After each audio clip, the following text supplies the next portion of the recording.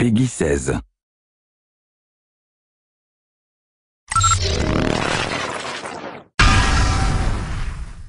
So for me, Ghost Recon Online is really about trying to capture what it feels like to be a Special Forces guy.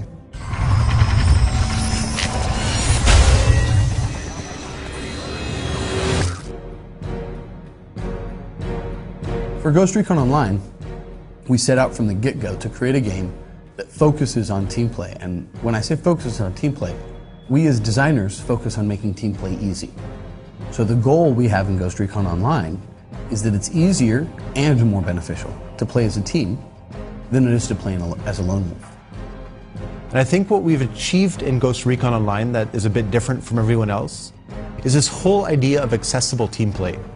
It's the feeling of playing in a team, the feeling you have from when you're coordinated with your teammates and you achieve something, but without actually having to go through the paces of quitting your job or skipping school, to be practicing with clanmates 24 hours a day, be coordinating and drawing maps on the board of how are you going to approach the map. How do you, the question we ask ourselves is how do we bring that feeling from people who played in really hardcore clans and make that accessible to anyone, whether they're jumping in for an hour or whether they're jumping in for the whole day.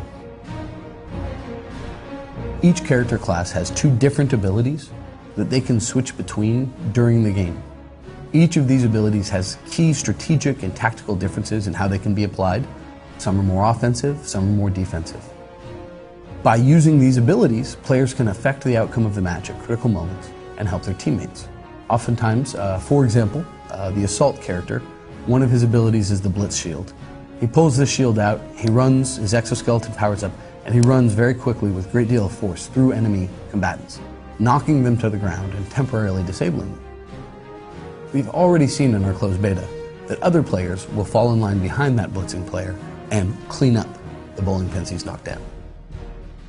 Now this is just one example, but it's how we try to craft our abilities and our key gameplay elements to encourage and make it easy for people to work together.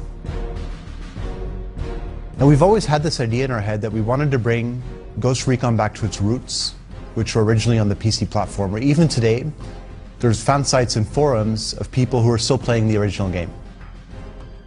And with a free-to-play game, we really like the idea of being able to break down that barrier, where if I'm enjoying myself, an hour later, one of my friends can come join me with the same kind of easy entry flow that I had. And that makes free-to-play games very social by nature, and really removes a lot of the stress of where do I spend my hard-earned money, where do I break open the piggy bank.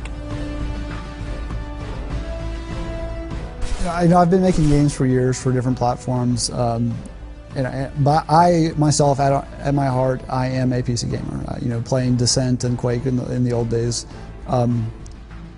For me, there's not a whole lot of things that need to be different between a console and a PC, but by approaching the development from a PC side, I really focus on responsiveness in the controls. So while a lot of people think of third-person shooters as clunky, but they look good, they sell this thing, we actually have a really good-looking third-person shooter that that is really fluid and responsive to your motion. So it actually plays a lot like a first-person shooter. Any PC gamer out there would tell you the map is what makes that experience, right? And for me, as a game designer and also as a level designer, it is half of my gameplay. So we're not trying to create 10 different game modes for one map. Right now we're focused on one map, one game mode, one flow that really is good and supports that. And I think that's a pretty big differentiator for us from lots of other games out there. They'll tout their 22 different game modes and they'll have 6 maps and you play, and none of them necessarily play well.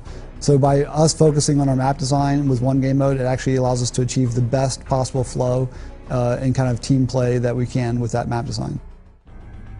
From the quality of the controls, the quality of the assets, your characters in Ghost Recon Online, we want to build that high quality experience, an experience that doesn't feel like a free-to-play game, that just feels like a game.